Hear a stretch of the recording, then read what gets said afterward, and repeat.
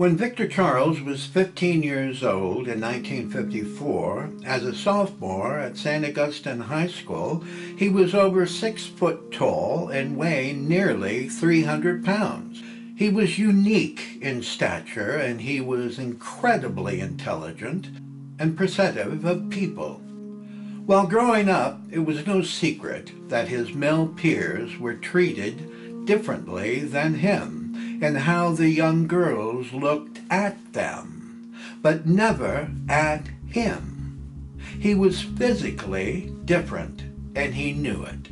He couldn't keep from seeing the young girls' eyes staring at the handsome, slim boys who most likely played athletic sports, and he must have perceived the differences, and knowing the young girls would never look at him quite that way, too.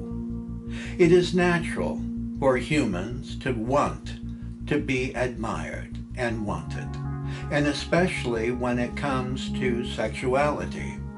Victor Charles may have come to an early conclusion, knowing even though girls didn't find him that attractive, his inner yearning for intimacy may have chosen another course in wanting to be sexually aroused with young men instead.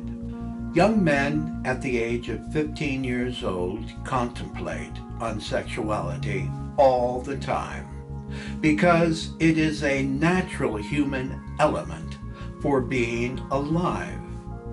Masturbation is always a first choice for many young men, and as for Victor Charles, at one point in his early life, may have had a sexual episode with another boy friend, and that isn't unrealistic or wrong, because it happens every day of the year, and has been for numerous centuries from the very beginning.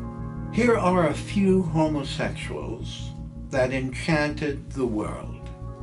Composers Aaron Copland, Leonard Bernstein, Elton John, and playwrights like Tennessee Williams, Noel Coward, Oscar Wilde, and actors too like Montgomery Clift, Charles Laughton, and Ian McKellen, and numerous others.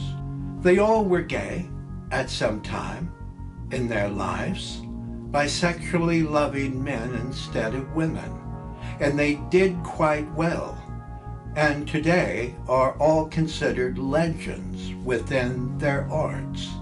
The names of these talented and creative giants of the arts should be greatly appreciated for what they have given to mankind.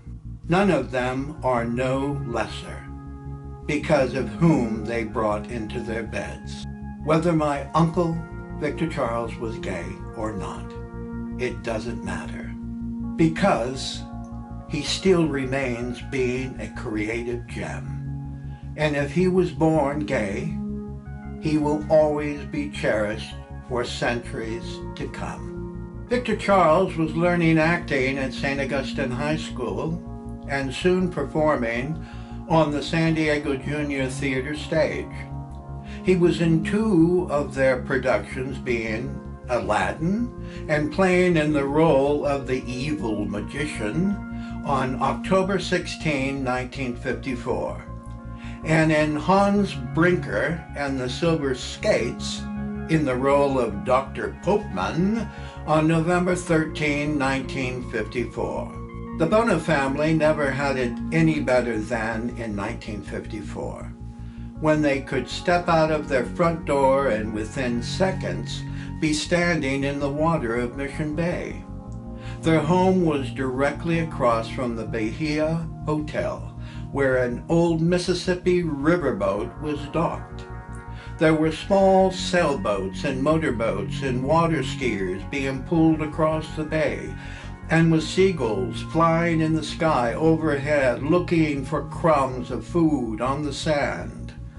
This was the paradise I knew when growing up there and playing in the sand with my two sisters and my Uncle David Francis. Granny Grunts and Grandma Mert would be sitting in the kitchen, talking and laughing and cooking the greatest French fries in the entire whole world. Victor Charles was always a blur, popping in and out of that beach house door, being here, there, and everywhere with his friends and theatrical productions. He was never one to be sitting lazily around doing nothing, because his intellect and amazing energy would never allow him to do anything like that.